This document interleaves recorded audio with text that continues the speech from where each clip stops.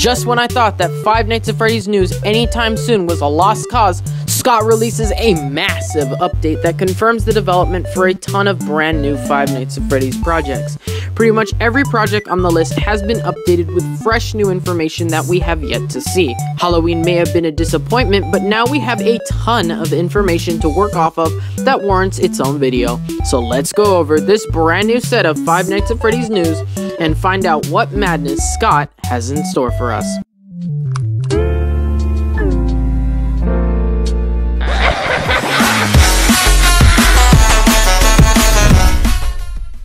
What's up, gamers and gamer gals? Right here, right now, we finally have another huge Five Nights at Freddy's update that confirms a brand new game, along with the progress of Scott's other projects. As always, if you enjoyed today's video, be sure to give it a big ol' like and subscribe for more Five Nights at Freddy's updates and speculation.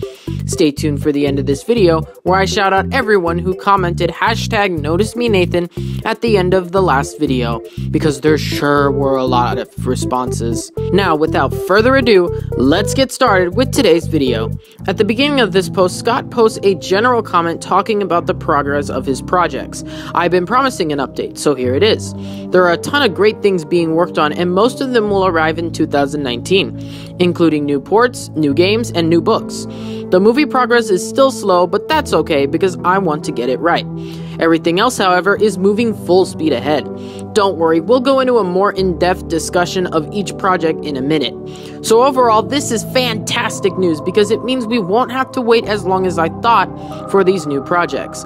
I anticipated some would release next year, but I wouldn't have guessed that most, if not all, shall emerge in 2019. Excluding the movie, of course, because, well, more on that later. Scott has also confirmed that the console ports are officially in development, meaning Five Nights at Freddy's may be playable on consoles like the Nintendo Switch and Xbox, although I'm not sure how they're going to pull it off with the point-and-click mechanics that the game makes use of. Perhaps with the touchscreen on the Switch, we can get a proper port with that console. I'm only really saying this because I own a Nintendo Switch and it would be super cool if Five Nights at Freddy's surfaced on it. Aside from consoles, Scott has confirmed multiple games and books. Now, don't get too excited about the games because by games he means AR, VR, and Five Nights at Freddy's clone. Nothing new. Again, more on that in a bit. New Five Nights at Freddy's books have also been confirmed, with more news concerning them later in the post and this video. Of course, Scott would begin his post with the most popular project to date, the Five Nights at Freddy's movie. And unfortunately for us, he doesn't bring the best news. Okay guys, I had a script written, Jason liked it, and Chris Columbus liked it too, but I tossed it. I had a different idea for it, one I liked better. I take responsibility for this delay, it's my fault. Damn it, Scott! The movie is back to square one yet again. I can really sense a pattern here. Scott begins with an idea in his mind, but then scraps it because it's not living up to his expectations. Scott has definitely set the bar high, and it just shows just how much he cares about his followers. Aw, thanks, Scott. Although it has been delayed numerous times, he has confirmed that the future could warrant more delays. I'm sticking to what I've always said. Either the right movie gets made or no movie gets made. I hate delaying a project that's already seen so many delays, but I have to go with my instincts on what I think will be exciting and interesting, and what I think the fan base will really want to see. If that means that I have to start over 10 more times, then by golly, that's what I'm going to do. The good thing is that each attempt gets better and better in my opinion, so despite the delays, it's going in the right direction. Scott is really going to break records with this movie because we really haven't had a stellar video game movie. That reason being, the creators don't dedicate enough time into it. Clearly, Scott is amassing a ton of his info to make this movie what he knows will satisfy the fan base. But I'm curious, would you rather see a mediocre Five Nights at Freddy's movie made ASAP, or wait 6 years for a good iteration of the franchise? Let me know what you think in the comments. Also regarding films, he gives some info regarding the possible second and third movies. Since the first script was scrapped, these have probably been altered too, although he didn't explicitly state that. One thing most of you might want to know is what the movie and sequels, I hope, will take place in the universe of Five Nights at Freddy's 1 through 3 only. The games after Five Nights at Freddy's 3 will not exist in the Five Nights at Freddy's movie universe. Like it or hate it, I felt this was the best portion of the storyline storyline to really focus it on. To me, this is a bit disappointing because although it means we won't see characters like Baby and the mediocre melodies, we also won't visit the sister location and bedroom of Five Nights at Freddy's 4. However, from a realistic standpoint, Scott's choice actually makes sense, because all the games following Five Nights at Freddy's 3 would be difficult to adapt into a movie. After all, these animatronics are far more advanced than the bare bones and skin animatronics in Five Nights at Freddy's 1.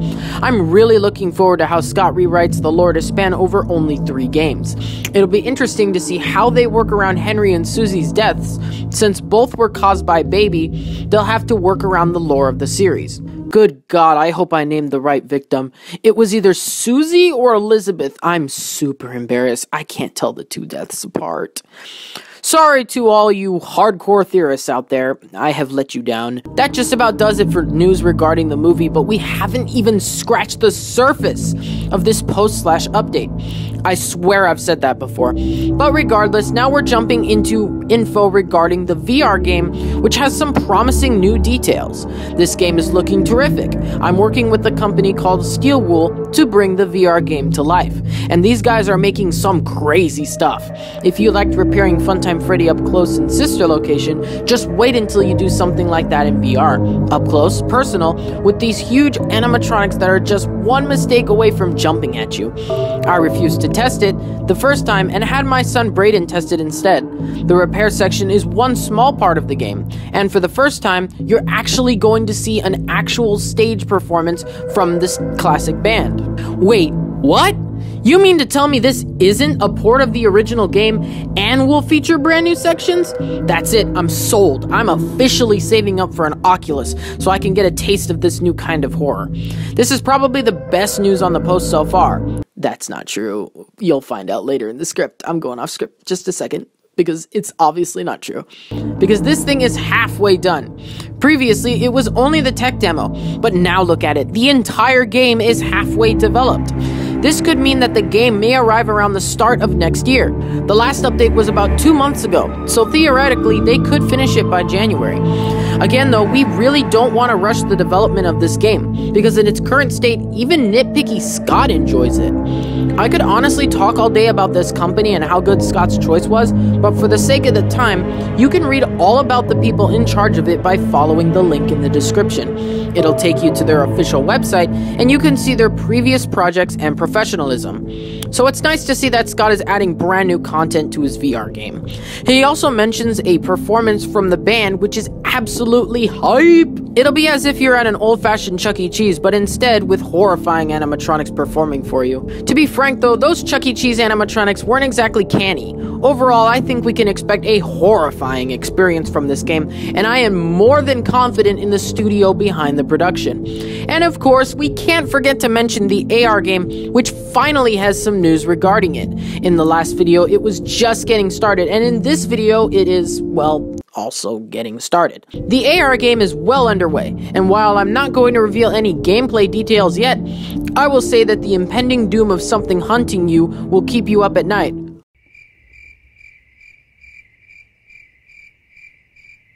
What the? No. One paragraph and I'm already downright terrified of this game concept. The idea of having Freddy somehow wander into your room at night is beyond terrifying. Perhaps what it'll do is a casual Five Nights at Freddy's game, but the hours are actually hours. I'm going to have to make a separate video predicting the features for this new Five Nights at Freddy's game. However, first I have a collaboration with Cool Tunes on the top 10 scariest Five Nights at Freddy's animatronics in the works. More on that later. This may be the most exciting yet terrifying news I've heard so far. Scott, you're really going out with this AR game, and I'm going to make a solid prediction it'll arrive next Halloween. Next up is news regarding the Foxy Fighters clone, which now has a proper name, Five Nights at Freddy's Into Madness. Honestly, I think it's basically Five Nights at Freddy's World 2. This is the next game that I want to work on myself someday, a compilation of several previous gameplay ideas in the same vein as Update 2, just a free game for the fanbase. There isn't a guarantee that it will happen though, I'm still recovering from the first 4 years. Five Nights at Freddy's Into Madness seems like it's moving at the slowest pace compared to the other projects, with a whopping 0% completion. The title is interesting, seeing as though madness was a huge part of Five Nights at Freddy's world. What I can see Scott doing is creating a hybrid of Five Nights at Freddy's world and Five Nights at Freddy's. It would satisfy both those looking for a new game and those disappointed about the cancellation of Five Nights at Freddy's World Update 3. He explicitly states it might not happen, so best to keep our expectations and hype at a minimum for now. Although I don't think that's possible with all the excitement surrounding the other projects. I've been writing this script as though I've had 2 cups of coffee and I'm just blazing through. Next up is the console ports, and the news is exactly what I wanted to hear. I'm working closely with the people at ClickTeam to create new, improved HD ports of all of the original games. They will be released on Android, iOS, Switch, Xbox, and PlayStation. Yes! Thank you, Scott. This means that all Five Nights at Freddy's games will be available on one huge bundle, and we won't have to wait for every individual title. I doubt that Five Nights at Freddy's 5 through Ultimate Custom Night would make the cut, but he could always add them as DLC later. As of now, the confirmed platforms are Switch, Xbox, and PlayStation, of course, and oh, what's this? Android and iOS? Well, it's good to see that the mobile platform is finally getting the love it deserves for once. After all, we have yet to get a Five Nights at Freddy's Pizzeria Simulator release and an Ultimate Custom Night release, although there are already ports for both by Rage and Nick out there right now, so that should keep us all occupied for a while. One thing to note is he's working directly with ClickTeam, meaning that this is the first time that even ClickTeam has tried moving to the console market. I honestly can't wait for these ports. If the company that made the game is built on helping, they can't fail. Can you believe that we're still not done? Next up, no way. Scott, you are an absolute madman. Is he actually serious? Another Five Nights at Freddy's game but with a team? Hell yes! Just listen to what he has to say. There is a big deal in the works to create an incredible big budget game. I can't reveal any details yet, as this project is still in its planning stages, but I'm working closely with the studio involved to ensure that it delivers what I think Five Nights at Freddy's fans will want to see. I'm so done. This is the greatest Five Nights at Freddy's update in existence. With a higher budget, this game could release on all platforms at launch and would go far beyond the limits of ClickTeam. It could be a free roam, have an endless story. The possibilities are endless. Am I dreaming? I'm dreaming, right? This is incredible news. Again though, I'll make a separate prediction video concerning this project. Finally, we've reached the last update on this post. This last update is about the books, and not the current branch, but a whole new series! There is a new line of books on the way from Scholastic. This will be very different from the original book series, as it will be a collection of short horror stories that take place in the Five Nights at Freddy's universe.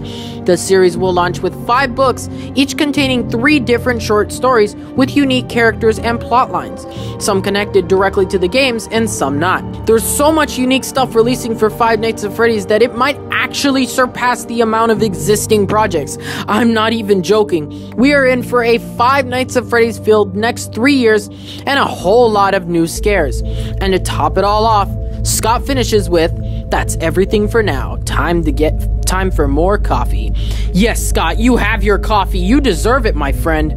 And that concludes the biggest and longest update on this channel. I hope you all enjoyed it, and I'm super glad you stuck with me till the end. I'll be developing tons of videos during Thanksgiving break, however they won't release till after since I'm visiting family, so stay tuned for that. Before I go, I just want to give some quick shout outs to Ants, some artists, Bunka Plays, Fax the Lemon, Mythical Beast 27, LOL1 Pop Productions, Fredbear Gamer 150 YT Official, That One Person 19, JJJ Jervon C, Time, and finally, Nate the Great. Thank you all for your support. What do you think about this news? Are you excited, or are you about to explode like me? Tell me in the comments below. As always, thank you for watching, and thank you for selecting Awesome Gamer Dude, and I'll see you all back here soon. Goodbye for now.